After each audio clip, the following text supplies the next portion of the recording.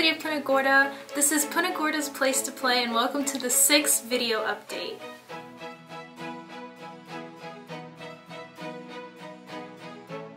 Now that the park pop-ins are over, Urban Design staff is shifting their focus onto updating the contents of the Parks and Recreation Master Plan. The draft outline of the update has been created. The park's pop-ins information is being analyzed and visual concepts of the book are in the works.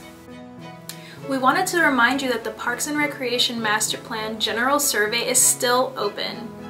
It is a 30-question survey that takes approximately 9 minutes to complete. Your input will be used to shape the Parks and Recreation Master Plan update. So, let us know how Punta Gorda's Place to Play can improve. That is all for this update.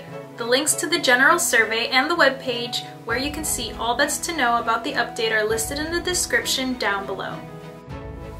See you next time for what's to come at Punta Gorda's Place to Play.